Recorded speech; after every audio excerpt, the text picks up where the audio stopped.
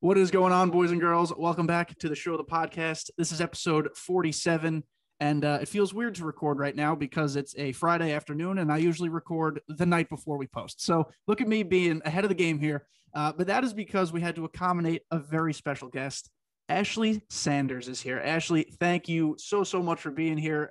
Just how are you doing? What's going on? Well, first off, thank you for having me, and I'm doing really well. How are you? I'm well. It's the end of the work week, so feeling much better than I was yesterday. But I will say I went to the movies for the first time yesterday in a long time and saw Black Widow, and it kicked ass. So I've heard very good things about that. Yes, it was very good. So I'm actually a little tired because it was a late night for me because I'm old, but it's okay. But guys, before we get into the big conversations here with Ashley, just a couple of very quick updates.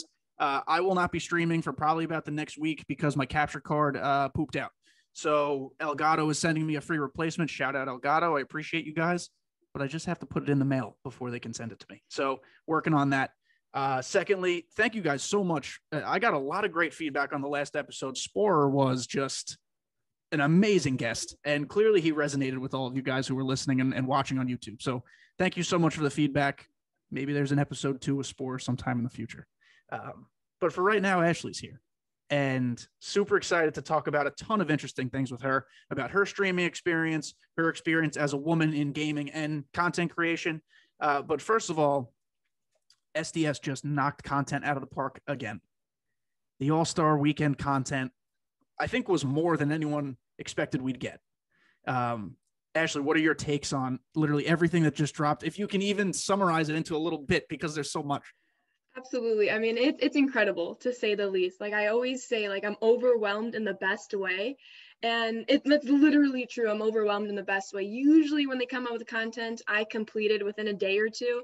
Yeah, I'm still working on this content. I'm still working on TA3. I have all of like the missions and the moments done for the new Ronald Acuna program. But yeah, those TA3 cards, they're fun. The good thing is, especially with the showdown, it's really quickly attainable. So I'm more than like 50% done with all of the divisions. In fact, I have 2 divisions already 100% completed. So I'll be doing a couple more showdowns, most likely later today, and really finishing all that off. And then hopefully debuting the 99 Acuna like really soon. I'm excited about that card. Yeah, I'm a grinder, and admittedly, I get a great deal of FOMO. So as soon as new stuff drops, I have to complete it. So I've gotten the Otani, I've gotten Acuna. I love grinding, and MLB The Show gives you so many opportunities to grind. Like I personally don't love Acuna's swing, and I know I'm in the minority on that, but I still wanted to get the card. So I had to finish it as soon as possible. Acuna is actually one of the things I wanted to touch on. A lot of people shouldn't say a lot of people I saw on the timeline were a little upset at the Acuna. Not that the card's not good. Very clearly, the attributes are boosted. You have to remember also that he's hurt now, so we're not going to get a better version of his card. This was their opportunity to do that. But a lot of people thought the tease was maybe like, oh, this is Hank Aaron coming. This is a big legend coming. I don't know, what's your take on that? Are you happy with this? Did you expect something else? What are you thinking? I was definitely on the 99 Hank Aaron train. However, I'm still stoked about the 99 Acuna because that just means there's more legends in the future. I mean, there has to be if we're getting like a live series kind of 99 card. So if anything, I think it just opens up the door for more programs. It opens up the door for more legends and even like live series type 99 cards. Like, come on, Tatis Jr.'s the cover boy. And we're still waiting on his 99 card. So I know Ramon teased a while ago that at 99 Mariano Rivera was not the only 99 program reward. I'm assuming kind of like with Otani and Acuna, they are not done after these 3 cards. And I don't see how they could be because Hank Aaron has to be one of the big 99 rewards. Roberto Clemente is new to the game this year. He'll absolutely be one. I don't know how good his card will be in an overall sense, but that's beside the point. But then you look at things we haven't gotten yet that you'd think would come first. Like you'd never get a 99 Hank Aaron before a Kirby Puckett. We still haven't gotten the high-rated Kirby Puckett. Like there's like an order of operations. There's a PEMDAS to how this is supposed to work. And we still have not gotten like those, I don't want to call them middle tier 99s because all 99s are good, but you would think a Hank Aaron card will be overall better than a Kirby Puckett. Just using like logical reasoning. So, especially when you like consider all the parallels and the superfractors and those bonus stats, you would definitely think that. And one of the things that they did so well with this all-star content too, they dropped TA3 as the all-star cards. That was just their strategy. And I love that. I think that was great. But then they set themselves up for potential disaster. They named all these TA3 cards before any all-star events happened. And they were like, well, I hope the guys we just did, cards for don't do something again. Then we got to give them more cards again on top of that immediately. I think they only doubled up on like Real Muto and Salvador Perez because he was in the home run derby. Otani doubled up, but I don't really think that counts because one is so clearly superior to the other. There's a Matt Olson duplicate. But there weren't a lot. And yeah, I don't know how they do it. I don't know. They take calculated risks and it seems to work. Do you have a favorite of the cards that have dropped in the last week or so? Yeah, I rake with that Trey Turner card. I mean, he's all around, in my opinion, if not the best, middle infielder. He is the best middle infielder. I mean, besides speed and fielding, his batting, both for power and contact, is literally insane. I mean, I was working on the Acuna missions, as prefaced earlier, and this guy was going for cycles. I mean, granted, it was CPU rookie against the Rockies to quickly knock out these missions, but his swing is so smooth like butter. We count those. We count rookie missions. I let them count. Turner is my second baseman in ranked for now. I wish his defense was better. I know it's, they boost his hitting a little bit. His defense, they couldn't boost. His defense is not fantastic. But like you said, that swing is just, it's crisp. And I use the word problem here in a personal sense. I get married to cards I use. And before TA3 dropped, I had my guys. I was like, I've had at least 150 ABs with all these guys. I love their swings. I'm used to them. And now they drop all these fire 97, 98, 99s. And I'm like, oh no, what do I do? Who do I take out? Who do I have to divorce? It's not going to be an amicable divorce either. I'm going to be upset. But Turner instantly slid into second base. I don't know how you can't use him. He has to be on teams. Salvador Perez should be on everybody's bench. Even in the starting lineup's cool. I think Schwarber's the better one, but they just dropped so many usable cards. And it's amazing. I mean, the lineup diversity in literally the beginning, middle of July, and the fact that we're only going to get more cards from here is incredible. I'm just looking forward when I return during seasons. I've been grinding the events and all that fun stuff. That I won't be facing the same lineup over and over and over. I'm going to basically get a new look each and every game. And that excites me the most. And what year did you first start playing MLB The Show? We'd say competitively, not just offline stuff. When did you start playing online and things like that? All right. So competitively last year. Okay. So I'm relatively new for competitive Diamond Dynasty wise. So even from last year, lineup diversity has improved considerably. Because what the point I was going to make is I've been playing online since 14, 15. Obviously, the game in itself has taken immense strides since then. So things will change over time naturally. But every lineup used to be the same. It would be literally every single lineup was identical. And starting maybe in 19, but most certainly last year, lineups are different. Everyone has their preferences. Everyone has swings they like. And how could lineups be the same? There's so many cards. That was a big complaint the community had. So I'm glad you're in the competitive scene because now you started in such a good place where gameplay has its flaws. We don't need to talk about that, but content wise, you've started in such a good place. Yeah, it's pretty cool to go from road to the show for so many years, then to finally join the competitive scene. I mean, it's incredible. I mean, last year I was able to make it to the 800s in ranked, but this year I really plan to get that World Series trophy. You will. I guess I could say. You absolutely will. I was a career 600 player until I got a monitor last year and made World Series. And that was the first time I really started playing the right way. I invested in a monitor. I focused on actually improving myself, not just mindlessly going about things. And you'll get there. Everybody gets there. And especially if you're in the 800s, all you got to do is go on a hot streak. You win 5 games, you're there. Yeah. This is a good opportunity to transition into, talking about being a woman in not just in gaming. There are plenty of women who play video games. It's not uncommon. You're a content creator in a sports gaming field or an arena. And that is necessarily not something you see a ton. So there's a couple things to kind of talk about here. And I want you to lead this conversation because I'm not the person who should be leading the conversation. That said, I'm so intrigued in what motivated you to get into it. And, you know, I see the trolls you deal with. I don't deal with them personally, of course, but I feel like if I was the one dealing with them, it would frustrate me to no end. So how do you figure it out and deal with it?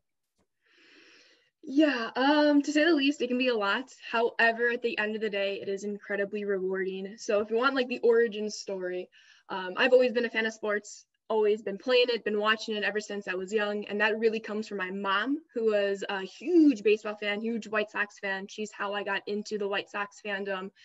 And so to kind of parallel that alongside like the trolling comments, like the, oh my God, there's a woman here, there's a female here. Don't even get me started on the word female. It's like, I didn't know you played baseball. Wait, people like baseball who aren't guys? It's like, yes, they do. And like, to me, that's always a bit taxing because like, I see my mom being a huge baseball fan. I see my nana, so my mom's mom, she's a huge football fan. She's how I got into the Packers fan base. And so it's always a bit startling. It's always a bit puzzling. And most importantly, it's just a precursor that we're not done yet in terms of our work, in terms of getting more accurate representation in not only the sports world, but the gaming world. And then of course, outside of Twitch, like how do our everyday lives look and how are we getting representation, and not just gender, but in other demographics such as sexual orientation, such as your racial profile, however many different demographics you wish to go into. But I think it starts there, is the fact that because women are so underrepresented in the sports world, in gaming, you can even look at Major League Baseball, like a broadcasting level. I know on this upcoming Tuesday on July 20th, we're having our first female broadcasting crew for the Orioles game, which is beyond exciting. Everyone from the play-by-play to the analyst to the reporters on the field are all going to be women. And like the fact that that's happening for the very first time in 2021 is both exciting because you can only go up from here, but it's also kind of like how hasn't this happened before kind of thing. But of course, on the same note, you're excited that this is happening. You're excited that you can only go up from here. And like that's how I kind of take my Twitch, in the sense that there are women who came before me. There are women that are going to come after me. But I have recognized that I am a leading female voice in the MLB The Show community specifically. And if I have to deal with those trolls, I have to either call them out, time them out, or even ban them if I have to.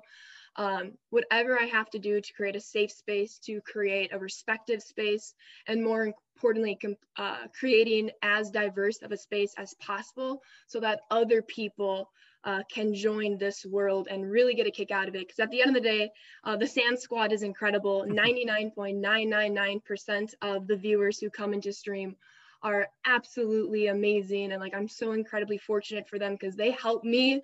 When I see all of these comments in a row with a whole bunch of different derogatory terms, it's nice at the end of the day that they're like, don't listen to that. Hey, we got you. We're going to show up every day. And that's what keeps me going at the end of the day. That's a great way to put it. And, you know, the goal is obviously always to improve personally, professionally, as a society, as a world, all these types of things. But it has to be reassuring when you see that 99.99, whatever percent it is, and knowing that most of those people are probably men, just because the nature of Twitch and the nature of streaming. Obviously, you do have a very strong following of women in gaming and baseball fans and sports fans in general. But just the demographics of this, most of the people watching, I mean, you go into a stream of yours lately, it's 250 people. Like, you're killing it. You're broadcasting to a ton of people, and they're the good ones, the ones who are supporting you, and the ones who are, you know, it doesn't matter if you're male, female, anything, whatever race, gender, does not matter. They're there because they like what you're doing, they like your content, and they love the game. That's the shared experience everyone can have.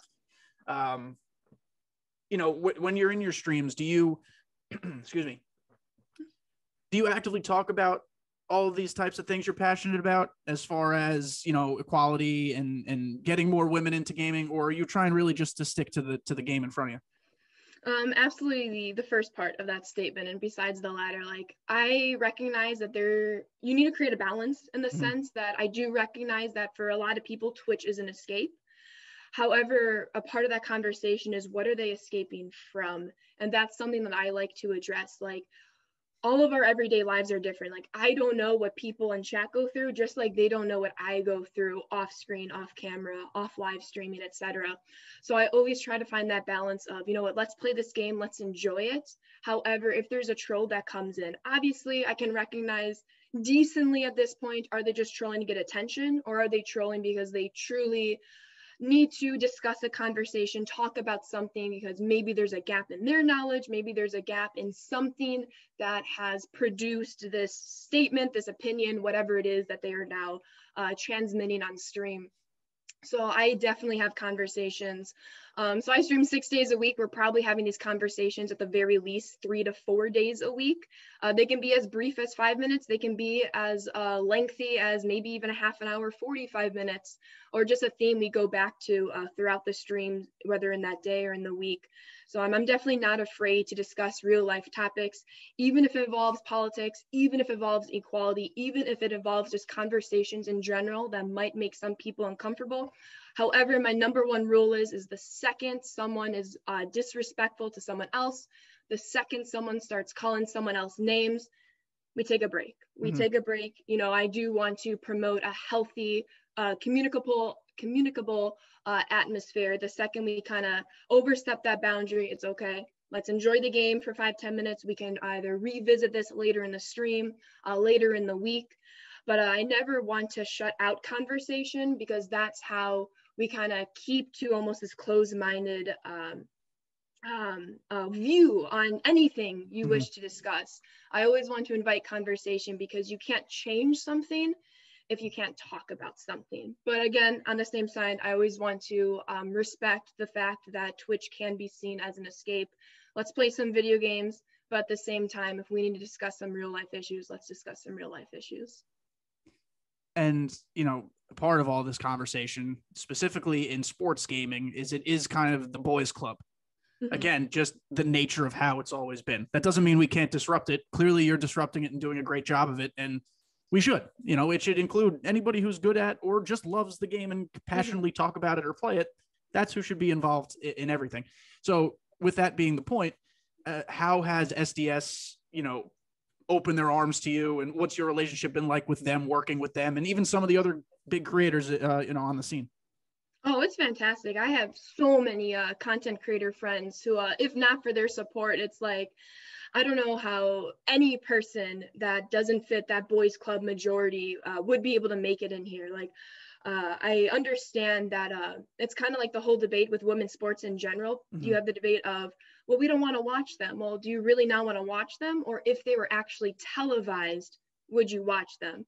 I'm actually live streaming as a woman, and when you finally get people live streaming, people will watch you, and that's how you kind of change that boys club narrative. And that's another reason why I kind of persevere through all the hate that I'll get sometimes, mostly of course coming from trolls, is that if someone else can see me streaming, that will hopefully invite them to stream, and then of course changing that narrative. But going back to the original question, of course, yeah, I have just incredible friends, from Bunk Tuesday to Dude Food, to many of basically all of the content creators that I was able to meet and become friends with through the Content Creators League last year. I have so many friends and allies on Twitch, and it's absolutely incredible to have that backbone, have that support system. SDS is incredible. With those content creators from the CCL, we are in a Discord with some of the devs, so the communication is always so open. They're always so kind. They visit stream every once in a while, which is always very exciting. Yeah, and you know, going back to your other point, it's totally about exposure. Exposure and open-mindedness are the two most important things, in my opinion, when it comes to the women's sports conversation. So prior to my current job, I was a high school sports reporter back home on Long Island, high school and college sports. That's cool. So, you know, loved the job, ended up being a dream job. I got to even cover some Yankees and Mets games, which was unbelievable for me, beside the point though. So as a high school sports reporter, you have to learn quickly that there are a lot of sports you've probably never even thought existed that you will have to write about. Fencing, for instance. was one. Gymnastics, which obviously I knew existed, didn't think I'd ever have to go cover it. Mm-hmm. I did. But, I was assigned a beat every season. My very first year at this place, I was assigned to girls volleyball, girls basketball, and girls lacrosse. I played basketball growing up, so I knew what basketball was. Girls basketball is fundamentally different. It's a lot more finesse-based, which was refreshing to watch. But what I'm getting at here is that these were not the choices I made to cover those sports, but I ended up working at that place for 5 years and covered strictly girls sports every single season by choice after that, because you expose yourself to something that you've never seen before. You learn a lot about it. You learn there's a passion there. In my opinion, there's more passion in female or women's sports, rather, than men's sports, in my opinion. It's a different type of passion. It's not to say men don't play with passion, but it's more like, I feel like it's honest. Like there's true celebration of success, not just of the individual, but of teammates and of other teams even. You very rarely see men's players or athletes complimenting rivals. Whereas in women's sports, it's like, hey, we're all in this together. Like we're all competing here. We're all doing the same thing. We all have the same goal. We're just doing it in different places. And that completely opened my eyes. I was never a women's sports hater necessarily, but I never gave it the time because I was always so focused on something else. And by just simply exposing yourself and allowing yourself, you can't say, oh, I'll give it a week. You have to give it a little time. And by giving it the proper amount of time, your entire world could be flipped upside down. And I think that's just a lesson outside of sports too, for anybody who's trying to see the other side of something, whatever that may be, whether it's sports related, politics, this, that, or the other thing. But yeah, basically all of that was to say, I'm a women's sports fan now. And truthfully, I didn't think it would ever be in my stratosphere. So you have to give it time. And I like how you bring that up too, because I think that's a perfect playback or a correlation to Twitch in general. Usually when people come in, they're like, oh my God, you're the first woman I've seen. I'm like, I know I'm not the first woman to stream MLB The Show. And I know I'm not the last woman either. So what I always tell them is a simple, look at the directories. Mm-hmm. I know Twitch has its issues with discoverability in general, but like, look at those directories. Obviously, a lot of the top names, a lot of the guys who've been doing this for years and years are going to be those first couple of live streams that show up when they're live, but truly scroll, truly click on as many as you can. I know people are busy, but of course, if you had planned to watch a half an hour of my stream, instead of using that half an hour to watch my stream, use that half an hour and go check out 2, 3, 4, 5, however many streams during that time, because you'll find incredible amount of people. I mean, I take my raids like super, super seriously. I love giving back to like the Sand Squad. Like I love being like, hey, I know that person. They've been a sub for how long? They've been a viewer for even longer. Like, let me go give some love back to them. So on the topic of you, just giving that exposure is so beneficial for like anything in life, as you were stating. And like, it's pretty cool. And I think that's the cool thing, like how you mentioned, like the so-called difference of passion is like women in a sense, they have to grow together if they want to get anywhere, because men already have that exposure. Men already have the, hey, look, I'm going to make this contract. If I lose, okay, of course, people want to win. But it reminds me, the NBA playoffs are currently going on, and I'm a big Bucks fan. So when they were playing the Nets, Giannis Antetokounmpo gave a huge compliment to Kevin Durant. And the media was like, oh my God, why is he complimenting his opponent? Like, you're not supposed to do that. And he's like, give credit where credit is due. And then, of course, you have the flip side of if he would have just trashed Durant, he would have been mocked up for like the rest of his career. So I definitely agree that there's a difference there between the different sports of men's and women's sports. However, I feel like as women's sports gets more notoriety, we're going to see more of that compliment scene, as we should see. You should give credit where you're due. At the same note, we'll definitely see more passion and more like rivalries in order to increase that excitement level. And you talk about the raids, and I think this raiding in general is something people need to give more of a chance to. Let me explain. So like, I am a frequenter of a Dimu stream. I think everyone who listens to the show knows this. when Dimmu ends his stream and raids somebody, most of the time he's raiding someone with, I mean, he's averaging like almost 2K per stream. So a lot of the time he's raiding someone who has fewer views than he does.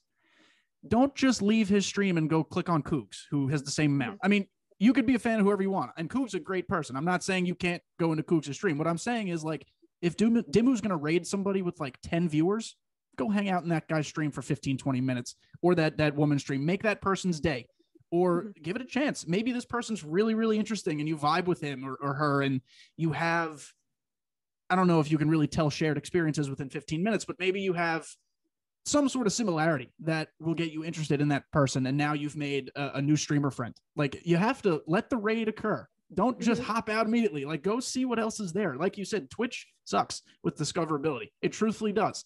Yeah. And raids are the best way to discover people you've never heard of, in my opinion. No, I agree 100%. Like, for every single stream, in case even if I did forget, but to my knowledge, every single raid, excuse me, I'm always like, you know what, I would really appreciate you all to stick around for the raid. Like, I not only would appreciate it, but the person who we're about to raid is going to appreciate it, like, exponentially. Like, I can't even tell you the amount of messages I get of just a simple thank you to a simple, hey, I met this and this person from your community, we really kicked it off, or hey, your community really helped me reach Twitch affiliation. So, like, just to spread that positivity, just to spread like the growth of others, you really do make a lot of connections. I mean, I'll throw it back to Shelfie.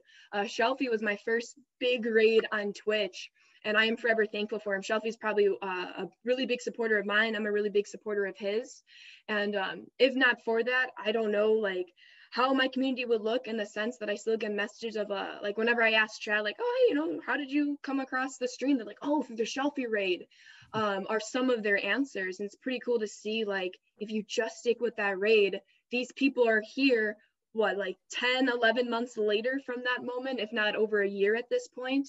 So it's really, really special, as you said, the kind of connections you can make if you just give it at least, like, 5, 10, 15 minutes if you're able to stick around. And, that's the beauty, I think, of our MLB The Show community that we have. I'm not going to say it's exclusive to MLB The Show, because I've never really been in other gaming communities like this. I know there's a lot more animosity in a lot of other gaming communities, but, a couple weeks ago, I went through some really life-changing stuff. My mom passed unexpectedly, and the amount of people who I've never met, who I don't even think we had Twitter interactions before, they might not even listen to the show, they might not have ever caught one of my streams, who just saw my post and said, like, hey man, we're all here for you. Like, I've talked about this in previous episodes. Like, that really means more than you think.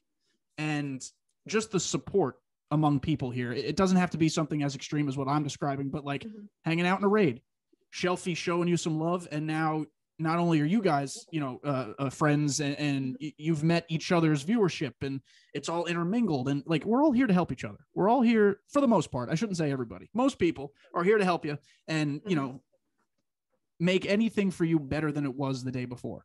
And I think personally, that's been my experience in this community, and I just think it's really cool. I think it's really, really cool. Like, I've been doing this show for a year now, which is wild to me. This was my COVID project because I was bored, and it's like, I'm not going to pretend I'm big time, because I'm not, but like, I can see how much I've grown from a year ago to now. And it's all because of this community. Yeah. Thank you for sharing that experience. Holy cow. Yeah. I mean, it's incredible, the kind of support I get. I know I've mentioned this now a few times, but like, the different messages, whether it's through Twitter, Twitch whispers, Instagram DMs, Discord messages, it's very eye-opening to see, just going from like the simple thank yous to a simple, hey Ashley, this is how you specifically like helped make my life better, this is how you helped change it.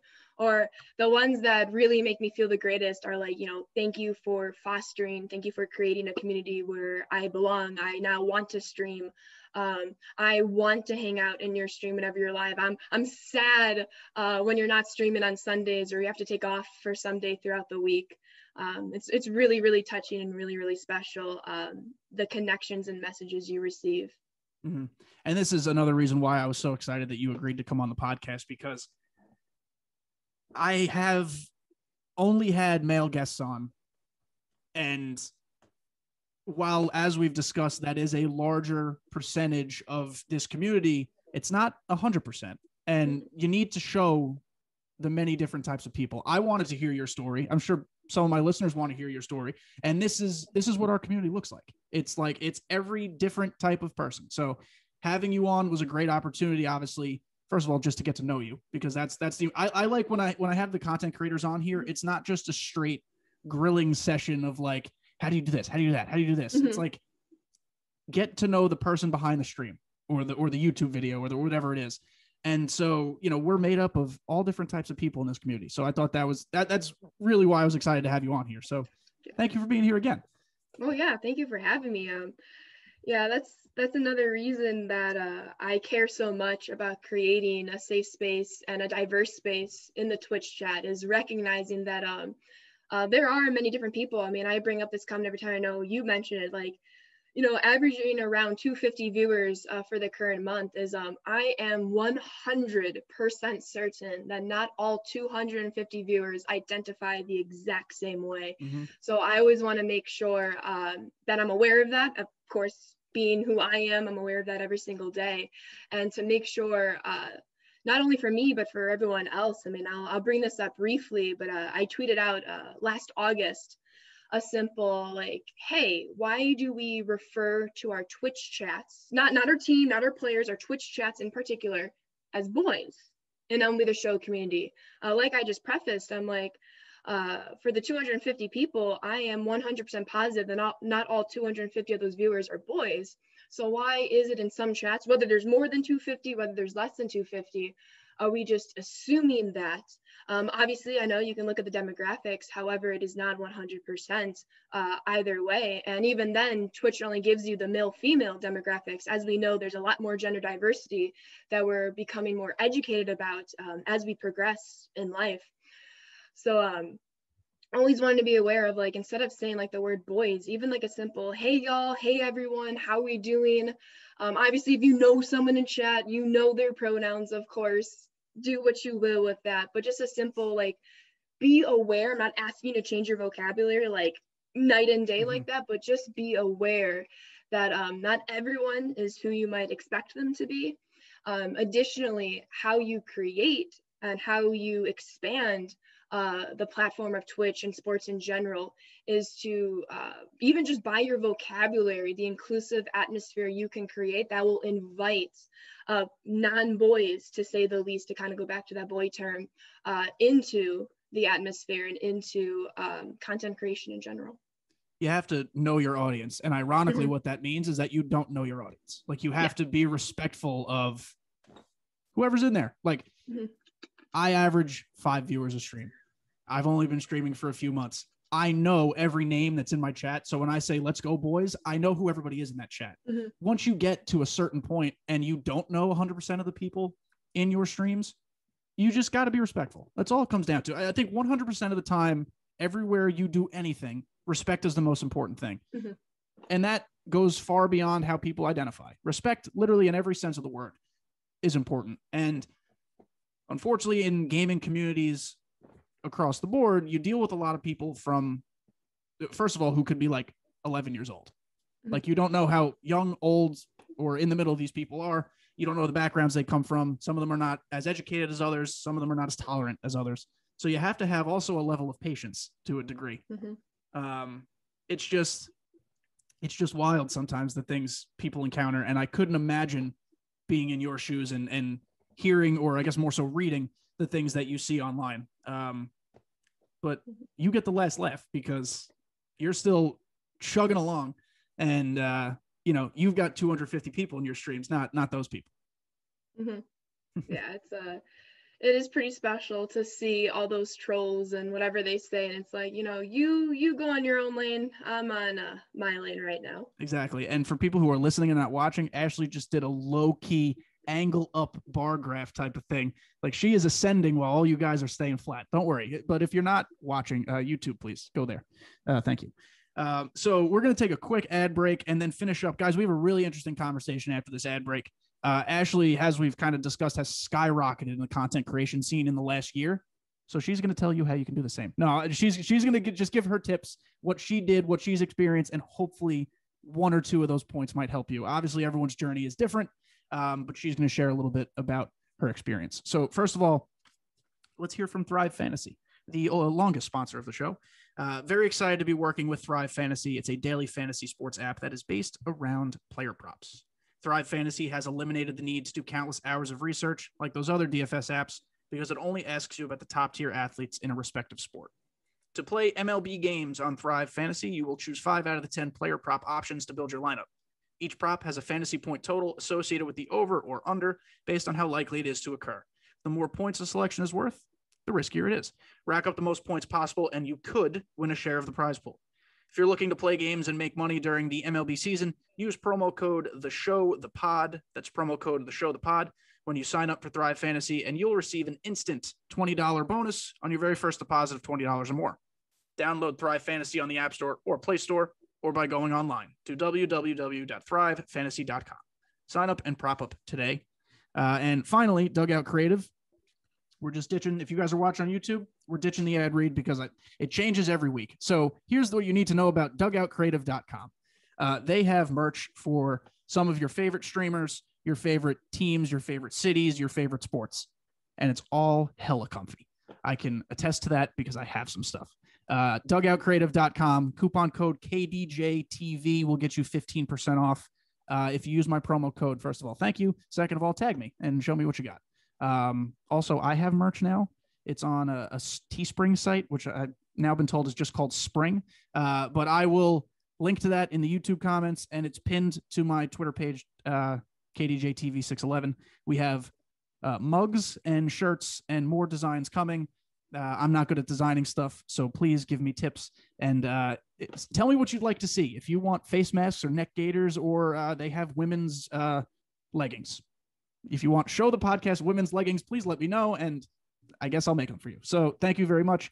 And we're back to Ashley now, who's been sitting here patiently. So Twitch, as we've discussed, very bad for discoverability.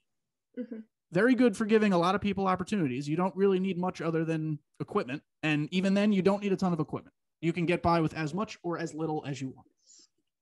At the same time, growing on Twitch can be a bear. If you could walk me through when you first started streaming, what those early couple months were like, just kind of grinding it out. And then maybe like, when was that day when you were like, wow, things are just different now? Yeah, so it all happened really fast. So kind of like you, how you started this podcast a year ago with the opportunity that we got from the very unfortunate COVID-19 pandemic. I decided to grasp that opportunity and go live. So May 8th, 2020 was my very first stream on Twitch. I had my TV, I had my PlayStation 4, and I had this really crappy $30 PlayStation headset. The mic quality was horrendous. How I was ever able to get to this position, I really attribute to all of the OG viewers, I like to call them. And speaking of OG, yeah, I sat on my floor. So I had a very small TV stand in my room. Even if I wanted to sit on like the lowest leveled chair, I would still be too high for the TV. So I was a floor streamer for several months until November 2020 when I was able to get a more proper desk setup. However, that's a bit of a tangent now. I like how you specified you don't really need all this hundreds, thousands of dollars equipment to get started. You just have to go live, and then you kind of go from there. I think what really helped me in specifics was my energy. I don't know how I do it sometimes. I've never had any sort of energy drink in my life. I probably have had coffee maybe like 3 times. I love the smell of coffee, not too fond of the taste. I also don't like the taste of coffee, so we're in the same camp on that one. There we go. And it was just the energy and the passion for baseball in general. You know, I was inspired. I know SDS did the Players League. Each player from their respective Major League Baseball club participated in the Players League. Lucas Giolito was the White Sox representative. He's also my favorite White Sox player. And I write for Southside Sox. It's a White Sox website. And at the time, we were in a partnership with Sports Illustrated. So I asked my boss, I was like, hey, yo, can I watch Lucas's streams and write about them? And so he was like, yeah, go ahead. So I would watch Lucas's streams. I would write about them. That's how I pretty much discovered that Twitch is not synonymous with Fortnite. Mhm. I've had a Twitch account since like 2018, but just watch like the Lupos and the Ninjas on Fortnite. So I really discovered like the expansiveness that Twitch is in the gaming world. And those articles that I wrote, I posted them on Twitter, they gained a little bit of traction, especially with SDS, that near the end of the Players League, I was like, hey, if Lucas makes it to the World Series, which he did against Blake Snell, I'm going to purchase MLB The Show 20, because the only MLB The Show game I had was MLB The Show 17, which I got in 2018. So I've been playing that Road to the Show up until May of 2020. And SDS saw that, and they're like, hey, I hope you haven't gotten the game yet. We really like your articles. We're really happy you've been following along with the Players League. Here's a digital deluxe edition of the game. And then they DM'd me the Twitter or the code to get for the game. And I was like, oh, okay. So like, we got Lucas Giolito, his parents have read the articles. He had called me out on stream sometime, thanking me for that. SDS. They were so very grateful and generous to give me a free copy of their game. And I'm like, summer just started. I was taking a summer class at the same time, but I'm like, you know what? Just go live. Like, I've been thinking about doing it. Might as well do it. I'm not going to get a better opportunity. So as stated before, it went live with my headset, my PlayStation 4, a little blanket on the floor, and then my TV. And from then on out, I was increasing average viewers mostly every single stream. Like I was very fortunate, and I'm still grateful that I reached Twitch affiliate in the minimum 7 days required, because you have to stream 7 unique days, with the 3 average viewership, the 50 followers. So I was very grateful for that. I kept meeting amazing people, so I was joining their communities and just making a lot of new friends. People were finding me, and which still surprises me, because like I said, I entered Twitch in May, so I had missed so much content. I still wasn't familiar with how SDS released content, so even on those like big content drops, I was still increasing average followers, which is very, very cool, considering when the big content drops, people more likely than not go to the people at the top of the directory, which of course I recognize that I'm now one of those names too, but I never want to lose sight of where I came from. So it was very, very neat that 2 months later in July, I had reached the qualifications to apply to become a Twitch partner. So I was like, heck yeah. But the thing about it is I never told anyone. I never told anyone how close I was. I never said anything on Twitter. I never even told any of my really good Twitch friends that I was currently applying to become a Twitch partner. I think the biggest thing was I was scared. What if I'm denied, which is nothing to be ashamed of. Many people have been denied X amount of times, and then finally they get in. You just gotta keep with it, gotta persevere. But I really kept it low key. The only people who knew were my family. And so then a month later in August, I had received the email that I was accepted to become a Twitch partner on the very first attempt, which as prefaced is pretty much unheard of. It's hard. And throughout those 3 months of being a Twitch affiliate, waiting to hear back from Twitch partner, and as we kept on growing the Sand Squad community, I'm like, we can do something with this. And which you've already mentioned, and we've already had a wonderful conversation about with women in sports. This is kind of my scene. This is where I kind of make an impact. Everyone grows up wanting to change the world. And although I might not change the world, I know I've definitely impacted, even in the slightest, many people's lives, just like they've impacted my lives. I like to argue even more than I've impacted theirs. And it's very, very special. But I do want to go back real quickly to that $30 headset. I did not actually upgrade my microphone until I applied for Twitch partner. So that being said, I did not get a new microphone until 4 days before I became eligible to apply for Twitch partner. So even with the bad audio, if you can interact with chat, if you can bring something unique, I know the energy of mine is very unique. I can talk a mile a minute and I read everybody's chat. I always feel bad if I miss something, but I do have to recognize I'm human at the end of the day. Just to bring something unique, even if it isn't 100% unique, but give someone a reason to watch you. I had my energy, I had my knowledge. I know I'm not the only one with energy and knowledge, and you can truly take yourself places. Yeah. So using my very rudimentary math skills here, you went from May 2020 0 to 1 viewer on probably day one to 14 months later, 250 and on the rise, of course, not stopping at 250. That's 14 months. Anyone who's listening, intimidated by growth or frustrated by lack of growth, it could pop off at any time. You just have to be consistent. You have to have a set of skills. And what I mean by that is you don't have to be good at the game. Does it help?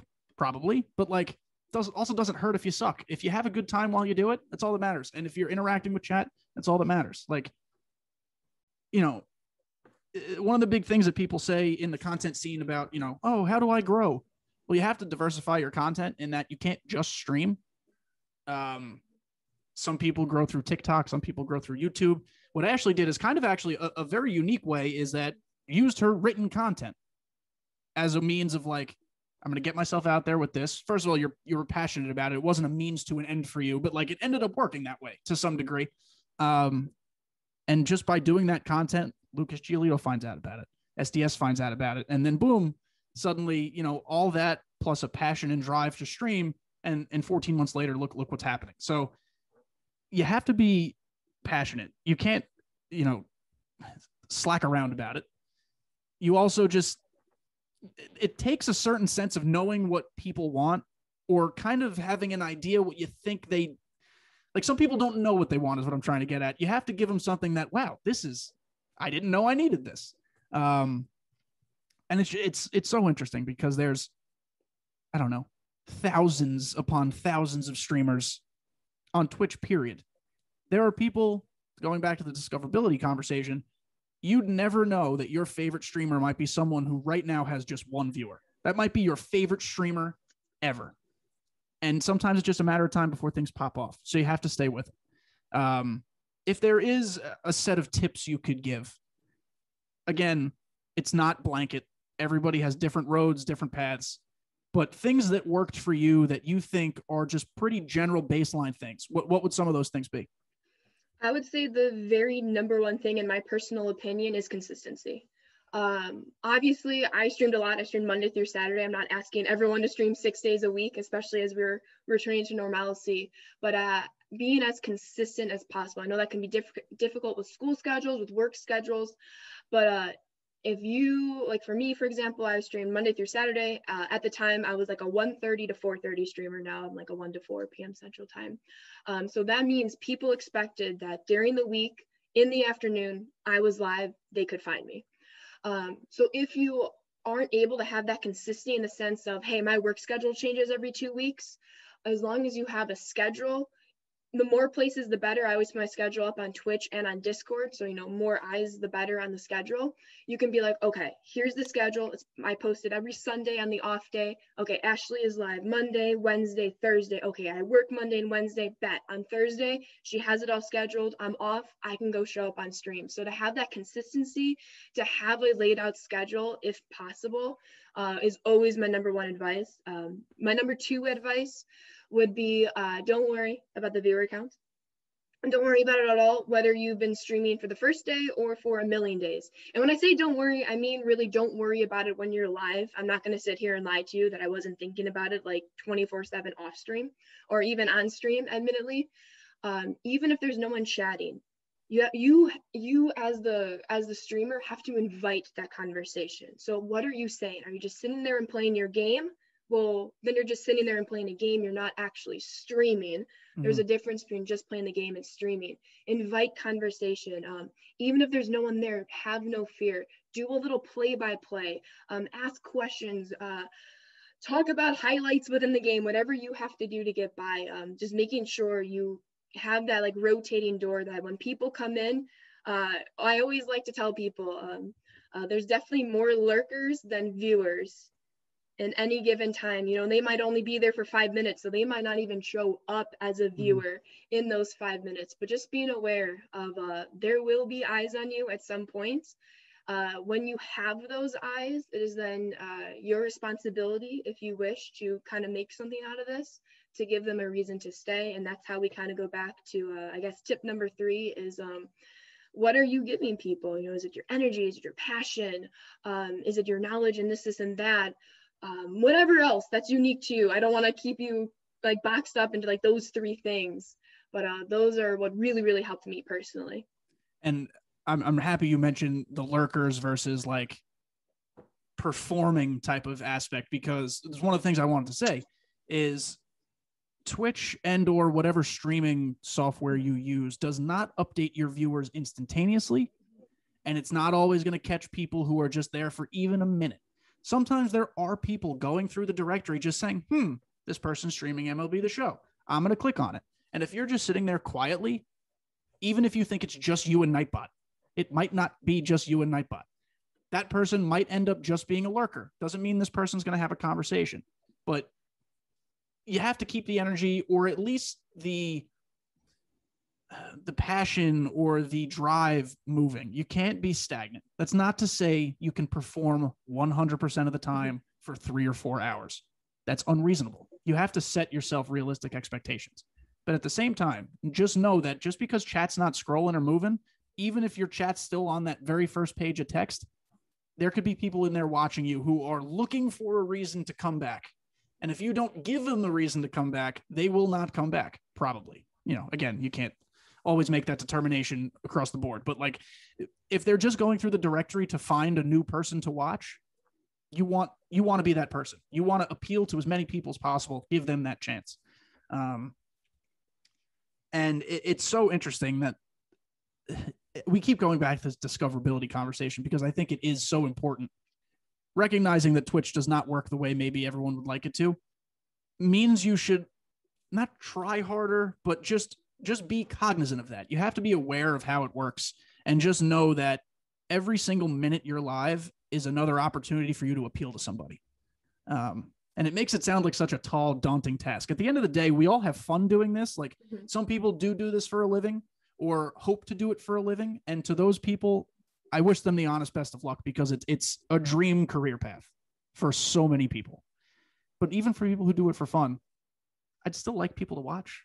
Like, I don't need 1,000 people in there, but it'd be cool if there were like, I don't know, 50. Like, you have to just realize that growth is always attainable anytime you're live, even if it's like, I'm going to go live at 5 a.m.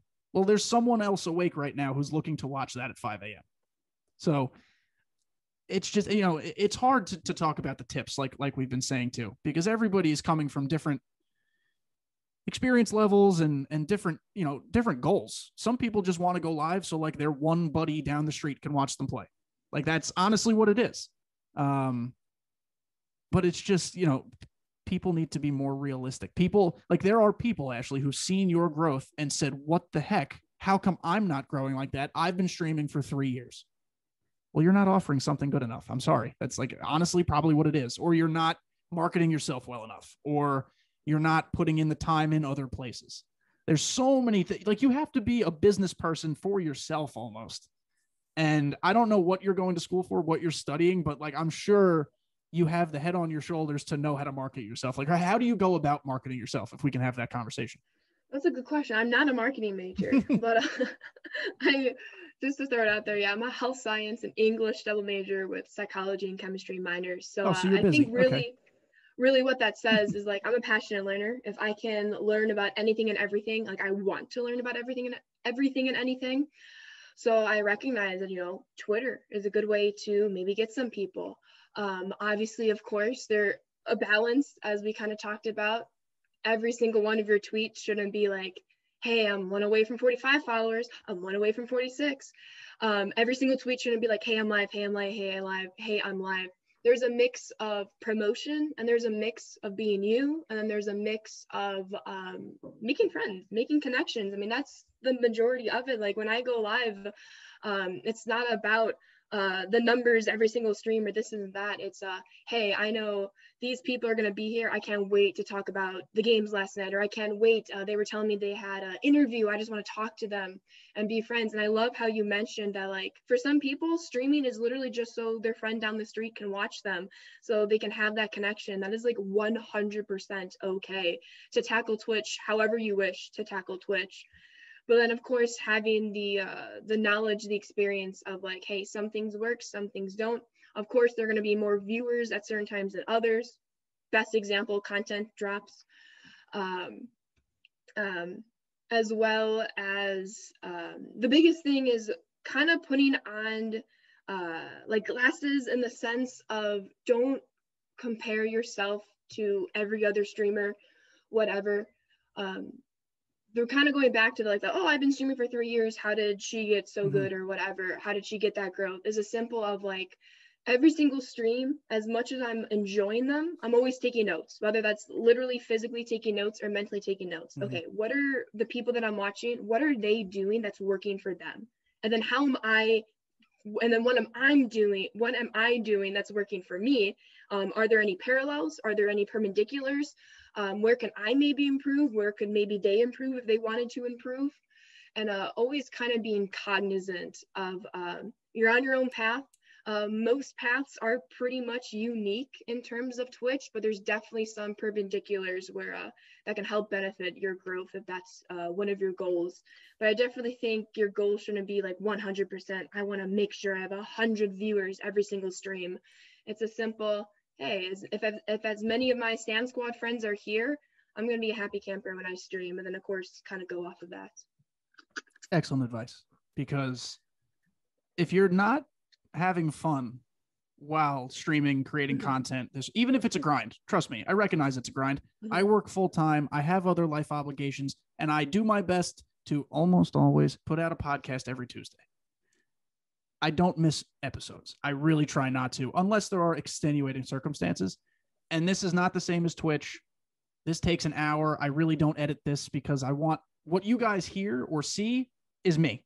I don't make myself look any better or worse. Well, hopefully not worse, but I'm just giving you guys what I'm putting together, but it takes commitment. I sit down most Monday nights at 9 p.m. getting ready for bed saying, I forgot to record. I need to go record, because that's the commitment I set for myself. But it's also fun. I like talking to you guys, even if I'm just rambling by myself without a guest for 30 minutes. You guys know I yawn almost every episode when it's Monday night at 9 o'clock, and it's a thing. Actually, I swear my friend texts me all the time. You only yawn twice this episode. But it's, maybe that's my thing. I'm the yawn guy. I don't know. It's just, you have to enjoy what you're doing. And that, yes, worry about the view count after the fact. Don't let that screw up your mindset during the stream. Don't let YouTube view counts ruin you. Sometimes things just don't pop off. Like, I'm learning TikTok still. I've made like 15 or 20. A couple get 600 views, which I still know is not a lot. But then I've literally had ones get like 11. And you just learn like, oh, I won't do that ever again. Or like, oh, maybe I just tagged it wrong. Maybe like you have to, when you talk about taking notes, just learn from your experiences and learn from those of others, because they can make the mistakes that now you won't make. You learn from them. Such good advice. And now, Ashley, so I've got you for like 10-ish more minutes. I want to be respectful of your time. We're going to talk some White Sox. Such a fun team. I wish they'd all stay on the field. However, the future maybe has never been brighter for this organization. They do a very good job. They, meaning SDS, giving us like an Eloy Jimenez Silver Slugger. Never thought we'd get that so soon. Right. Lance Lynn gets cards probably too often, but like, he's getting cards. You're getting everything you need. What are some things that SDS has not given you, as far as like, this was my favorite player growing up and he is still not in the game? Like, what are we missing? Are there any guys? So I know I mentioned before that I played Elevator Show 17. However, that was all offline. That was all Road to the Show. So I believe Carlton Fisk was in that game. However, I didn't have the opportunity to play with him. Of course, he's a big White Sox and Red Sox player. He has his numbers retired by both organizations. I would love a Carlton Fisk. I know we already have Minnie Minoso. We get him every year, which is awesome, because Minnie Minoso is my favorite White Sox player of all time. Interesting. The only thing that's challenging about Minnie Minoso is his swing for me personally. I just don't do well with his swing, even if you're just talking like strict, hey, maybe he can be the leadoff guy, get a single, get a double every once in a while. No. Yeah, it's kind of a noodle. Yeah. And I'm like, I know you have like Jacoby Ellsbury last year that like I raked with him. Like, he was actually one of my best power hitters, which was surprising because, the noodle swing. So I would love like a usable Carlton Fisk. If anything with Minnie Minoso, just keep pumping out those cards. Maybe one of these years I'll be really good with his swing. Like last year, I was terrible with Jackie Robinson's swing. This year with the 99 Jackie Robinson, I'm like bopping on everyone. And I'm like, okay, we can change things. He's here. Yeah, he's arrived. Yeah, exactly. And one more thing, like how we mentioned with like they had to create all the all-star cards before any of the events. It actually worked out in the White Sox favor because we got the Carlos Rodon, like, base all-star game tier 3 card. We got Lance Lynn and Liam Hendricks from the actual all-star game. The only person we missed was Tim Anderson, but he didn't get an at-bat in the all-star game. So, but no knuckleball SDS on Liam Hendricks. What the heck, SDS? I know he threw it once, but it was a good one. Exactly. I'm actually glad he didn't get it. Oh, yeah, no, I know. I'm kidding. Absolutely. Please don't listen to me if you're even listening here. If you're here, forget I said anything. I grew up watching Yankees baseball, and there was a brief bit of like early to mid 2000s when like the White Sox were good. So I look at players like, they give us weird flashbacks sometimes. So like Scott Podsednik reminds me of Brett Gardner. Yes. To some degree, could be an interesting guy. Carlos Lee would be such a good bat, but you never put him in the field probably. When I was talking to Sporer last week, Maglio Ordonez is his Tigers guy. Same thing for the White Sox. He was there. I think the White Sox are to some degree like criminally underrepresented in this game. I can see that. Yeah. Every team should have as many flashbacks as the rest, like there's so many. I guess like the Rays and Rockies are newer, the Marlins are newer, but every team has had, that's a cool thing about baseball. Players move around so much that all-time squads are fun to make because there's a lot of like interchangeability. Are there cards that you have now on the White Sox? Like you mentioned the Rodon or things like that you're like super stoked you never thought you'd have? Ooh, I mean, I actually just recently got the Silver Slugger Eloy Jimenez. I haven't tried him out yet, but like I'm pumped about it. I do know we get like a whole bunch of first basemen for the White Sox. We got our Abreu's, we got our Thomases, we get our Canercos. Used all of them. The big card that it's kind of 50-50 is the Jim Thome TA2 card. I know he's suited as Cleveland, but of course he played with the White Sox. And like not a lot of people like his swing, but like it's kind of like what we were saying earlier in this podcast. Like I'm definitely married to him at first base. And I had to make the decision to make room, put the 95 Santana at first, and then Schwarber can go behind the plate. And like, it's tough because you really, really like these cards. But I remember last year, the Luis Robert card was like incredible near the end of the game cycle. And I'm really excited to see how, if we get a card of his later in the game cycle. We're still kind of waiting on a Yohan Moncada card. But I really, really, really enjoyed the 42 Tim Anderson card. He absolutely raked for me.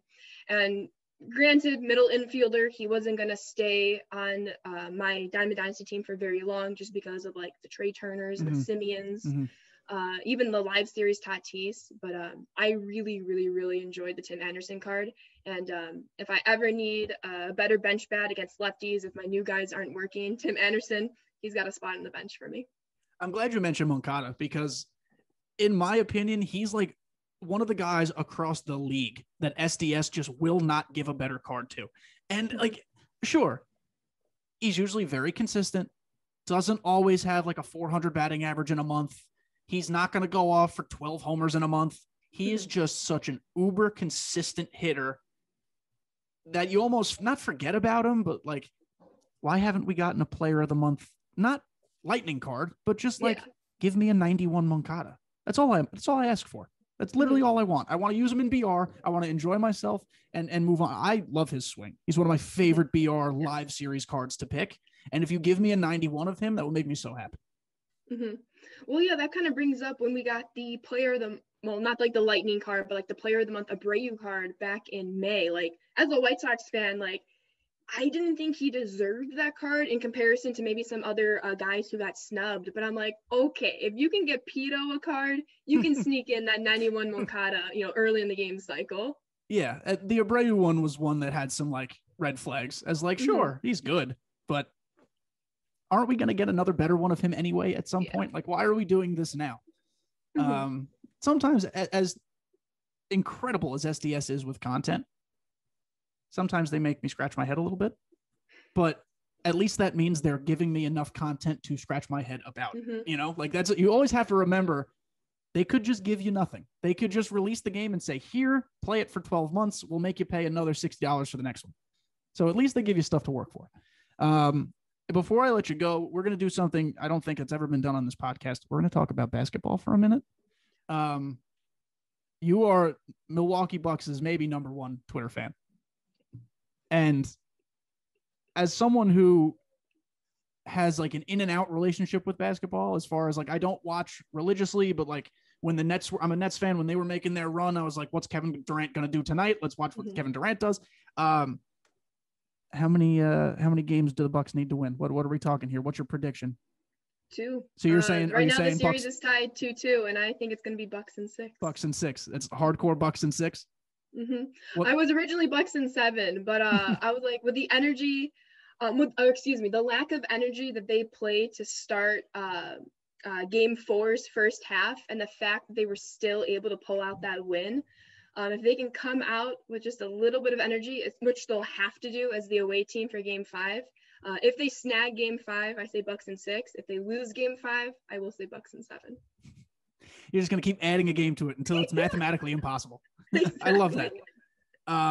What is the X factor for the Bucks other than energy, as you've explained? Is it just, Giannis has to be Giannis, or is there something underlying maybe? I think the guy who doesn't give the whole bunch of credit that he should get, well, basically 2 are Pat Connaughton and Drew Holiday. So Pat Connaughton, he is like the fire off the bench. I know we all think about Bobby Portis, and he brings that energy, and Bobby is fantastic in the minutes he gets. But Pat Connaughton, he hit some really valuable threes. He was actually the best player in Game 4 with a plus 24.